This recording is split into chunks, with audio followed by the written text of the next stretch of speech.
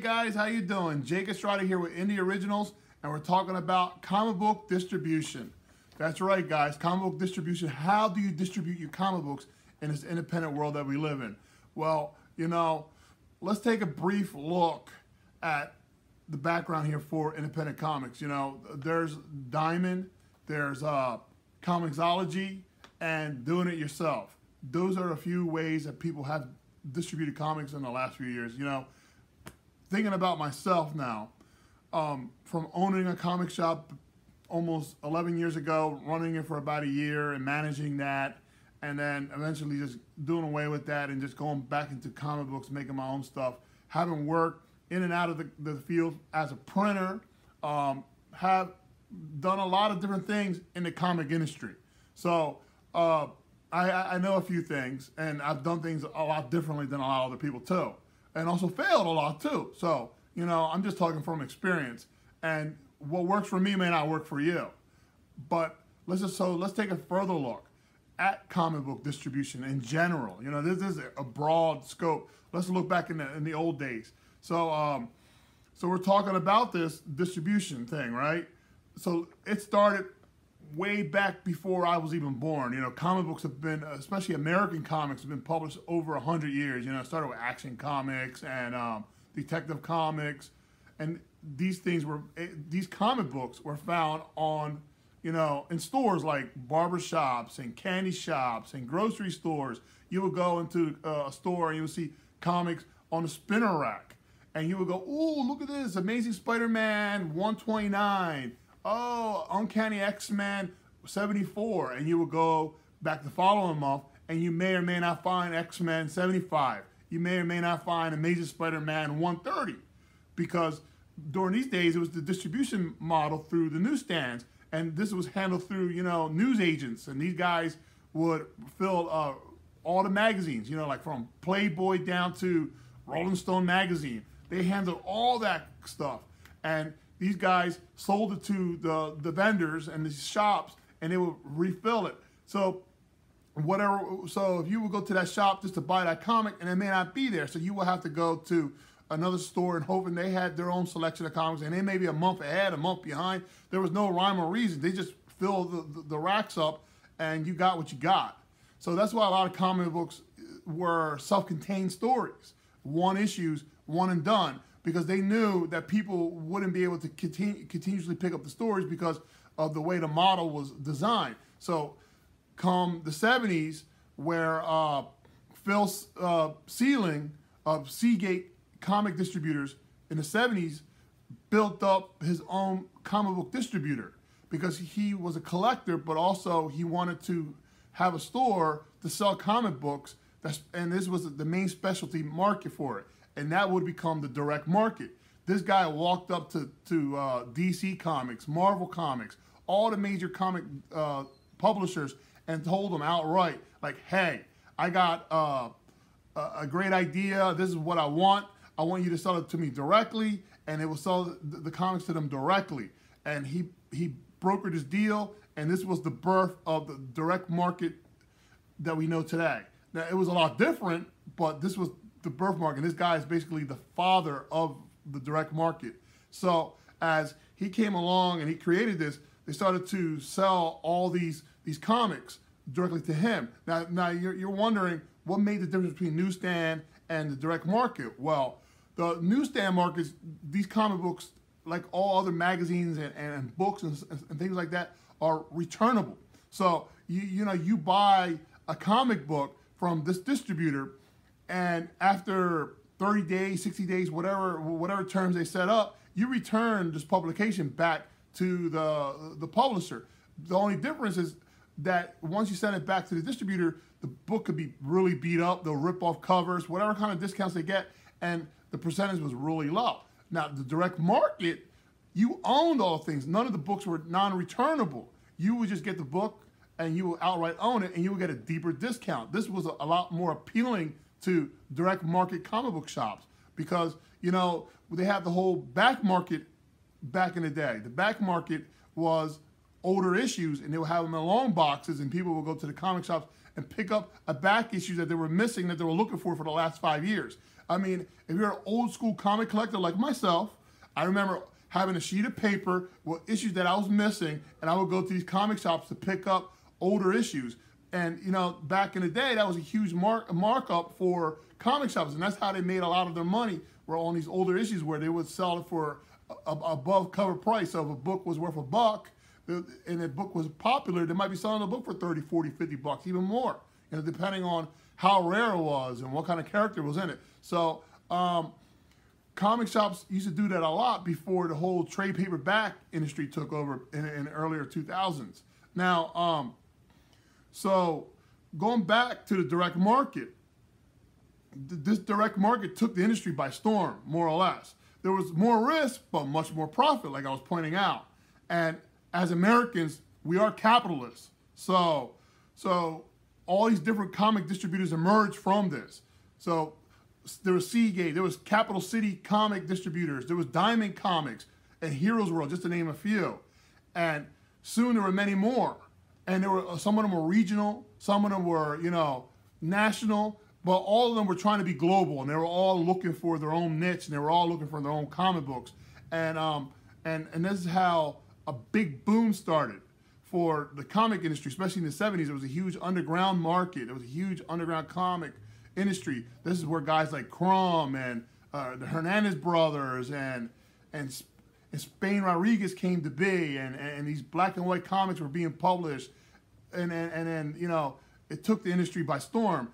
Comic books were everywhere, and there was all kind of people distributing comic books everywhere. But as time was going on, these other companies would gobble up these other companies, and slowly the companies were getting larger. And because their bottom goal as a distributor, you know, you want to have as much products as you want. You want to diversify your lines. You want to be able to sell all these things and be able to offer all kinds of stuff to your vendors, to your customers. So the 80s were a really interesting time, you know, for comic books and publishers. And there was a huge market, you know, there was all these four color products, and they managed to have market share, and people were buying these comics, and, you know, competition between the direct markets was fearsome. You know, everyone was trying to one-up each other, but this competition also allowed for people to treat their customers better. With competition, allow people to come up with better delivery, better options, better discounts, better product lines, better everything, better customer service. You know, without the competition, you get, you know, bloated, slow, complacent. And that's what was good about these distributors, you know, having so many to pick from. Like, if one made you angry or pissed you off, you turn to the next guy who probably had the same product line, and you're able to deal with him opposed to the other one. And this made things better, made things smoother as a customer. Now, it was very competitive, but you also got to remember, a lot of comic book publishers really didn't like sharing their market space with all these other comic books. And namely, one big comic book publisher really hated this big time. They hated, not he, I call it he, but it hated sharing market space with all these small fly-by-night self-publishers. They wanted to be the only one. They didn't want a catalog with let's just say, like Space Coast Comics next to Wolverine. Oh no, that was too bad for them. They wanted something all their own. So they carved out their own niche, and they defected, and they bought up their own distributor. Let's guess who I'm talking about. That's right, guys. I'm talking about Marvel Comics. Marvel Comics was like, oh no, we're too good for our own crap, and we're gonna go and we're gonna buy our own distributor. So this is roughly at the end of 1994, they bought Heroes World, and Heroes World effectively became Marvel Comics' primary source of way they were going to distribute their comics. And they went and they struck, but that shook the industry by the core. This made all the other distributors of comic books scared, because here they are, they're losing 30–40% of their business now is gone, because now Marvel is no longer being distributed through their services. It's only being distributed for this one sole publisher. And, you know, 30–40% of net losses is huge in business. I mean, huge, guys. You got to think about that. If you lost 30–40% right now, it hurts. Look what we're going through right now with this pandemic. You know, industries are losing tons of money because they're losing a large percentage. So this was happening in the mid-90s here, 94, 95. And people were scared. And people were looking, how are we going to survive this? So all these comic distributors between Diamond at this point and Capital City comic distributor, they got into a heated war with each other. They were trying to be, you know, the sole distributor by picking up all these exclusive contracts with all these different comic publishers. So they went back and forth until ultimately Capital City couldn't keep up, and eventually they sold to Diamond Comics, making Diamond Comics the sole exclusive comic distributor besides Heroes World with Marvel. But Marvel was, you know, floundering along and having all kinds of issues. They were having late deliveries, and they couldn't keep up with the demand.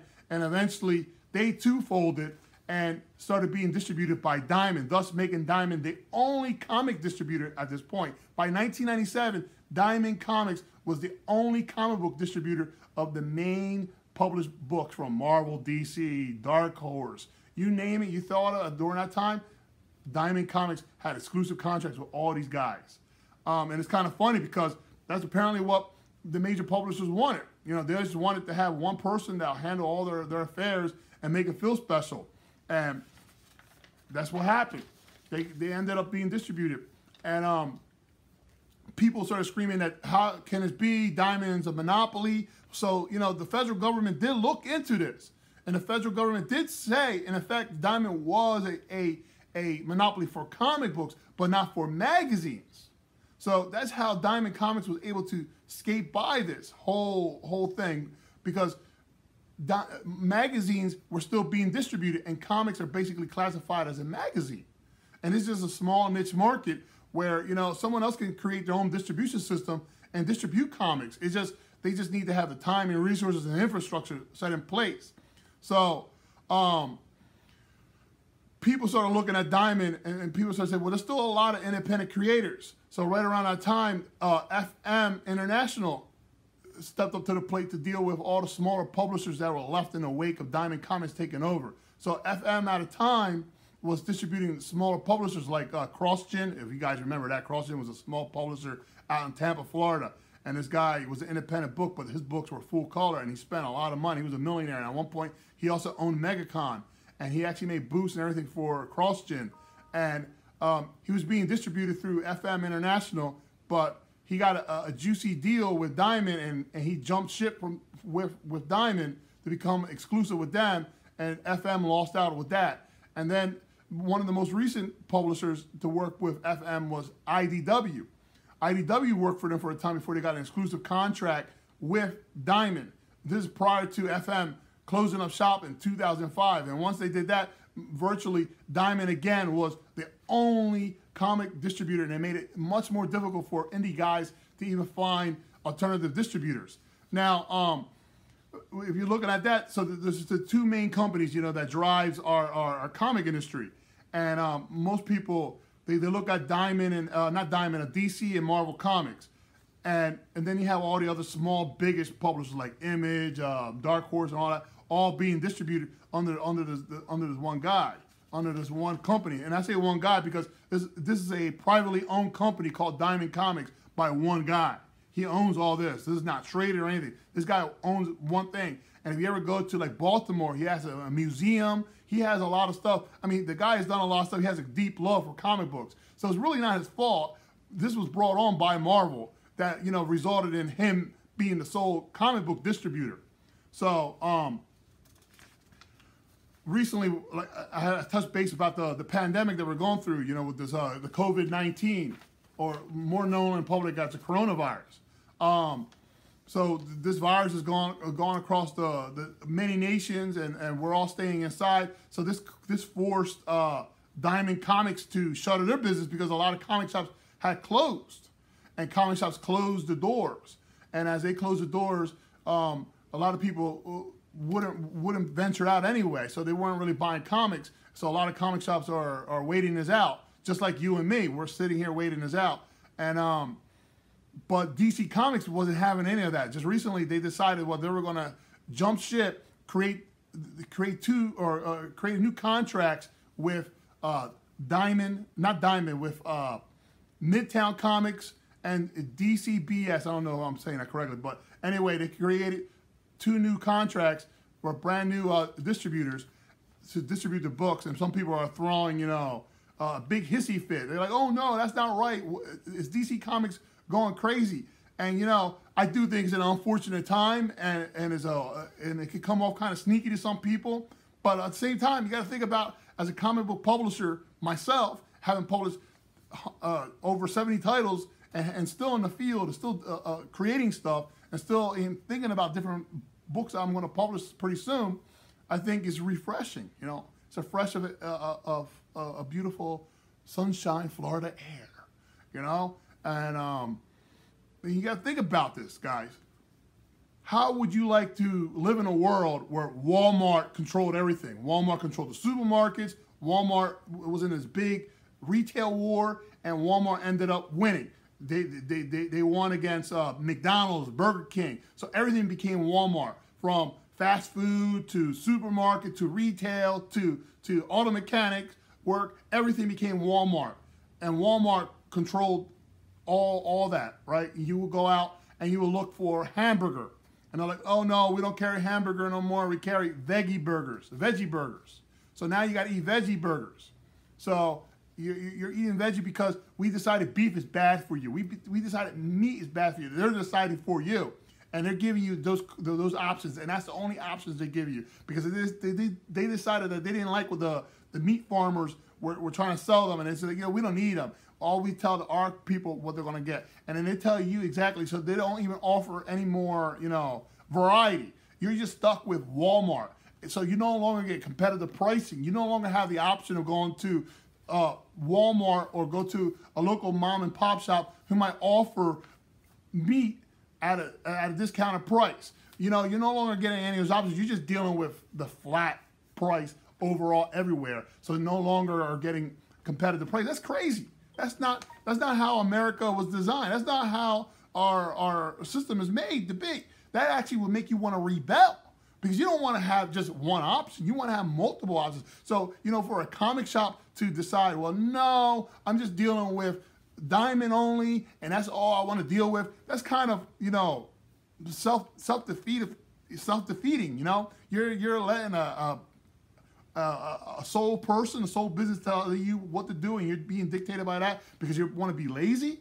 I mean, I don't know. I'm not saying that they're all being lazy. I'm just saying that kind of thought pattern is kind of weird, and and I never quite understood that, because again, I'm telling you, I ran my own comic shop, and I remember for that year when I ran that comic shop, I found it ludicrous that there was only Diamond, and then on top of only Diamond, there was Alliance Games, which is owned by Diamond, and that's the only people that basically you could get stuff from, and they set the terms, and there was no incentives, there was nothing, there was just Diamond, okay, and I was like, man, this is weird how this got set up, but this was something set in motion way before I got into that game. In 1997, I was only a 19-year-old kid, still with my finger up my rear, thinking about stars and flying off and drawing. So, with that being said, I think, as an independent creator, you have to think in alternative models. And one of my alternative models I always suggest to people is that, you need to get out there, promote your product. And one of the many things you need to do, you got to create your own infrastructure, because you got to look at it this way. Many book publishers, they create their own infrastructure. Even many book authors like James Patterson. This guy came from a world of graphic design and advertising and all that stuff, and he created his own infrastructure. I mean, I've seen this guy make commercials for his own books, and that's what these book publishers do. They create their own infrastructure. And you, as a comic book creator, you need to create your own infrastructure. You need to see what works for you. I mean, one case in point right now is Turner Comics. This comic book publisher decided, you know what, we're dropping out. We're not using Diamond. I created my own model, and I want to make my own sales between all the comic shops that I already have, and I have other models set in place. So with that being said, you have to follow that similar model. You have to create your own infrastructure. And you got to use all these systems and all these different distributors. You need to reach out. You need to make phone calls. You need to go to meetings. You need to meet people. You need to shake hands. You need to show your face. You need to talk about it. You need to be proactive. You need to contact these comic shops. If you want to have your books in comic shops, you need to send them some promotional material, be it if it's digital or print, some posters, but some comic shops want posters. If you can afford that, send them to them. I suggest that would be highly, they will like that, because a lot of comic shops, they're not, they don't decline working with independent publishers, but they want to see a face behind this publisher's name. They just don't want to see a fly-by-night. They want to see your passion. They want to see your love, because they're people too. And they're all out for the bottom line too. And I don't blame them if they don't want to take a book for whatever reason they may have. But you have to do the work. And you got to keep on going forward. And you need to keep refining your product. And you need to keep on working. And this is how you do it. You got to create your own infrastructure. Like I did. I created my own infrastructure. Where I live locally, a lot of people know who I am because I created infrastructure for my own books. In fact, I went totally different. I went in totally the opposite direction, where I was actually releasing my books for free and dropping them off in different locations. But that was me creating a distributing network. I was distributing my books and placing them in places where people could pick them up and read them, and it became available for advertisers and advertiser dollars. So, you gotta look about all that stuff. So, if a monopoly is unwilling to work with you, you don't need to worry about that, because you just need to go out and start setting up your own thing. There's digital downloads, there's websites, there's social media. You can use all these forums to promote your product and talk about your product and share it with the world, and then make sales directly. There's even Kickstarter, where it helps you fund things and fund your project. And there's no easy way on doing this, but it all requires work. Nothing happens overnight, guys, and you can do this, but you just got to put in the work.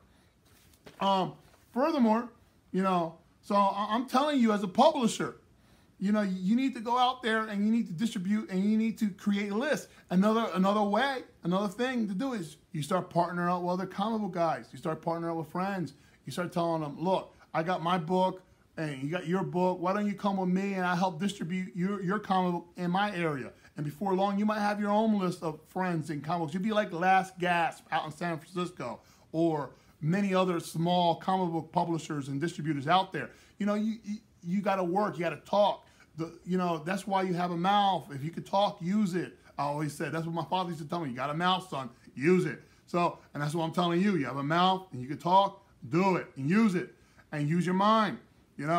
And there's a system in place, but that system, it doesn't mean it's always going to be there. You can become the system. You can make your own system and make that system work for you.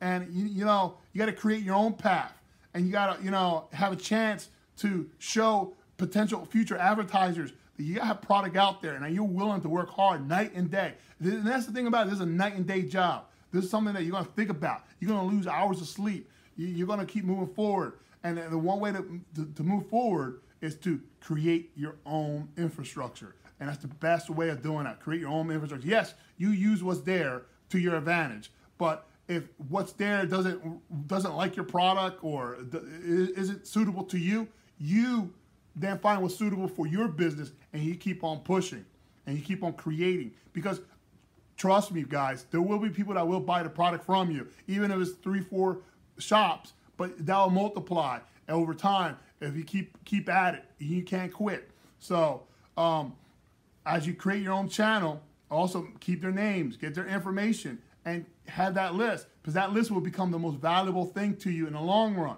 On top of that, as you make that, don't be afraid, be bold, and remember, consume your fear. And sometimes you got to leap into the fire head first. But I always do that. And it might drive people I know crazy, but I'm not scared. And I tell you guys, don't be scared. Be bold. Take bold steps. And remember, if you have any questions, hit me up, guys. So peace out. This is Jake Estrada with Indie Originals. Talk to you soon. Bye.